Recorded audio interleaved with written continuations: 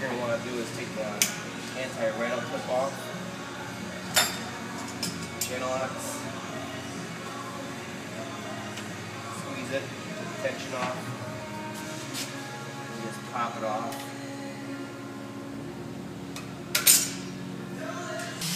Two Allen heads in here, 7 mil. Allen head, 7 mil. The new escapes are 9. Like 08 on. Same idea though. You're going to want to use an extension, 3-incher. So you get past this hose that's right here.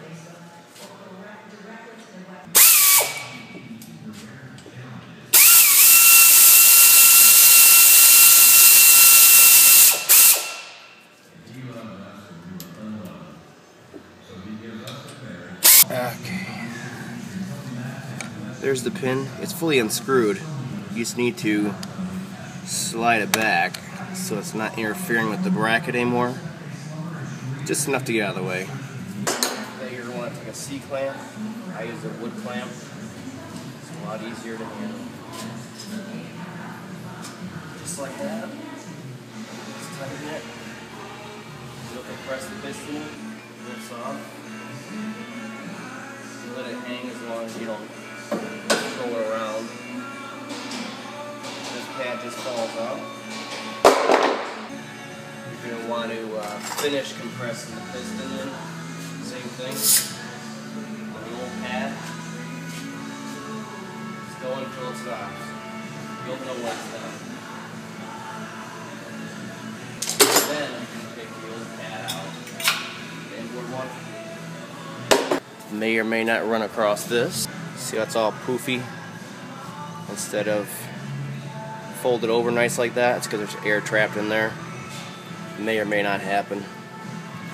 Just need to stick a pick or whatever closer to the piston, not to the boot. You don't want to stick the boot. It's just a dust boot, but lift up. You'll see there's out of the groove there. Took all the air out, and now it folds nice. So it's out of the way of the piston contact area here with the pad, you know. It's all folded up properly then. Wipe it down. Get all the excess dust and fruit out of here. Not perfect, but it's cleaned off of all the rough stuff in the contact areas. And back here, right there, it's 18 mil bolt. Pull those out, and this caliper bracket right here will basically fall out. The bolts, 18 mil head.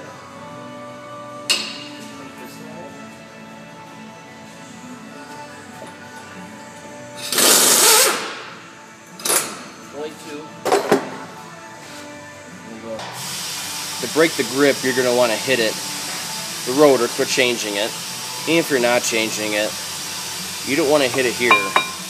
You're going to ruin the surface, and you're going to be on the outboard side, so you might warp it too. If we're changing it, and even if we weren't changing it, you would hit here. Anywhere here. An angle, and it'll break the grip of the rust here and on the face, which you'll see. So we'll see if I can do this with one-handed.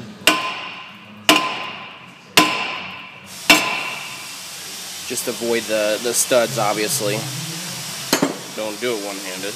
Concentrate what you're doing. This one came off kind of easy. Some brake cleans. Real quick wipe down.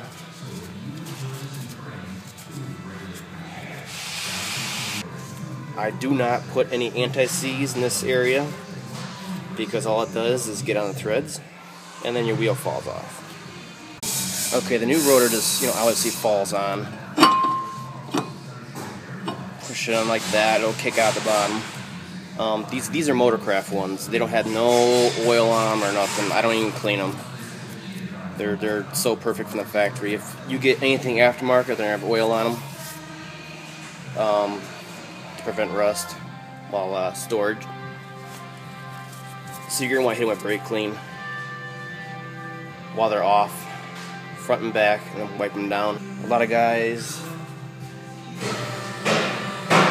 put lug nuts on here, back on.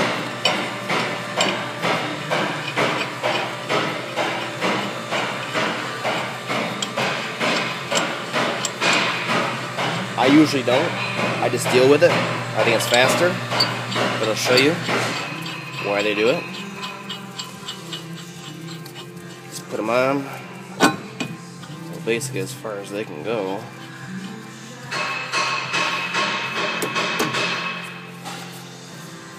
Just by hand. And you can see it holds it perfect on there. As if it were mounted up. Therefore, when you put the bracket on over here, it won't be flopping on you. Makes it easier to mount the bracket up. You're gonna want to wire brush the caliper bracket here, where the pads ride. Just regular wire brush again. Just get in there. Brake clean. Get your fingers in there and get all the scale and grease out of there. Something like that. Not perfect, but not overly grown with rust where it's going to affect pad sliding action. Okay, you're going to want to put some dielectric compound on there. Silicone brake caliper grease. You're gonna want to get the silicone stuff. Looks like that, it's thick. You're gonna want to put it in all the areas where the pad rides on it, like that. This inner part, this is where the rotor goes. I'm gonna make sure this edge right here is clear. It's not big gunk sticking over. It's about that much on there. Enough. This will quiet the pad up. It'll provide free movement. Anti-chatter, anti-click, all kinds of stuff. It's thicker stuff, it's resistant to heat. Does it all. Just don't put too much on, don't get it in this center part. It'll look something like that. Just enough on there, nothing too crazy and sloppy. What you're going to want to do is put a decently thick layer on here, all the way around. Something just like that. You can see how thick it is. This can be a little sloppier. That's the ear of the caliper on the inside here. So there's the piston, here's the ears on the other side. Again, you can get a little thicker and sloppier here because it's in the back side of the pads. And this prevents all those oscillating squeaks and all that. Lots of noise gets eliminated with this stuff. Put it on every brake job. Cleaned up, you bolt this bracket back on. Your bolts, put blue Loctite on them. About that much. It'll spread around by itself. Thread them in by hand. Torque spec is 111. Do not mess around with brakes. Always torque them. Make sure they're tightened.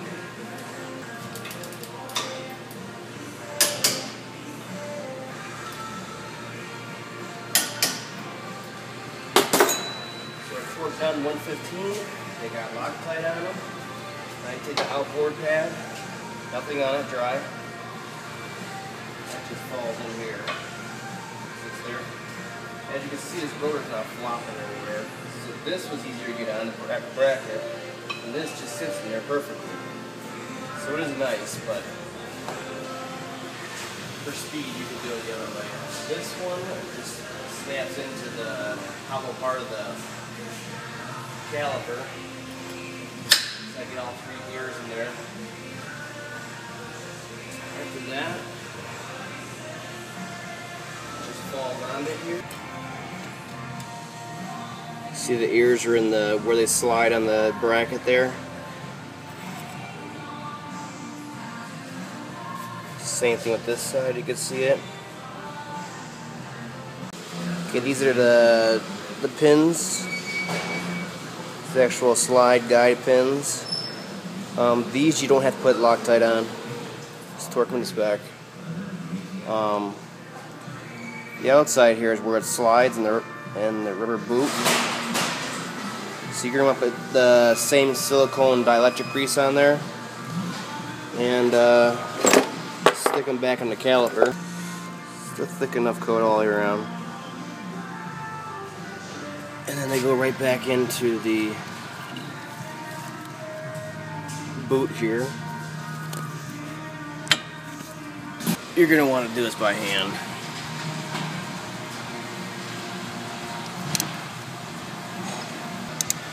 You can kind of look between there and see you're in the threads. You'll be able to feel it too. Also be able to tell because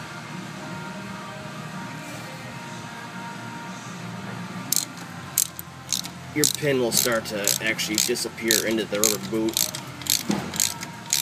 On these, don't forget there's these little dust boots. One top, one bottom. So now those are fully tightened. Pads are in their grooves. Caliper anchor bolts are tightened to 115. Just kind of recheck all your brake parts. I know this one and the bottom one are tightened. I know that one and that one are tightened for the caliper pins. So you make sure everything's secure. The only thing we got left is the bracket right here. Now in order to put this anti-rattle clip on here, it's a little complicated. I'm going to do it without the camera in my hands.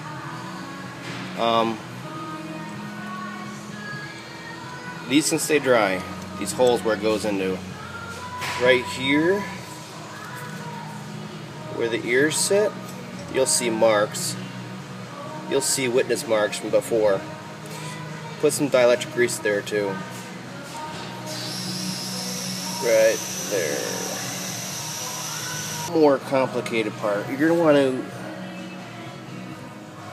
to put the ear down there, out, hook this ear in the hole here. Okay, it's all hooked in there. Then you're going to want to put this ear behind here, and then you're going to hit this right there into the hole with a hammer, and it'll kind of pop. Let's just put your wheel on. The spec on the lug nuts is 100. Before you put the wheel on, you're going to want to check. Make sure everything is right. You don't want anything coming apart going on the road.